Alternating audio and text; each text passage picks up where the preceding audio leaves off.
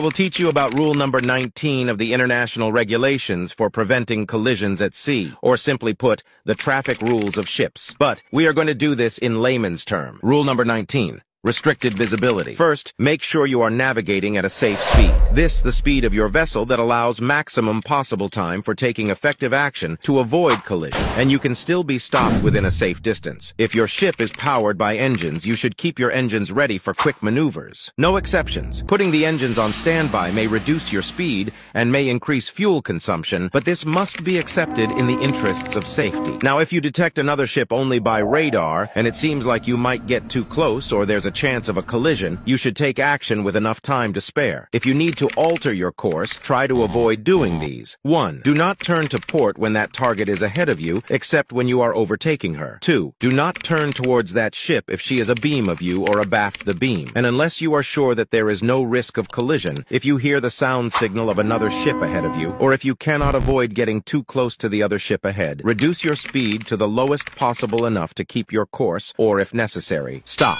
and navigate with extreme caution until the danger of collision is over. Remember, this rule applies only to ships that cannot see each other when they are sailing in or near an area where visibility is poor. This means that as soon as you both can see each other, you shall comply with the rules for vessels in sight of one another, which includes head-on, overtaking, or crossing situations. Most importantly, there is no stand-on or give-way vessel in restricted visibility. Every vessel must take action. If I made it clear to you, comment basic.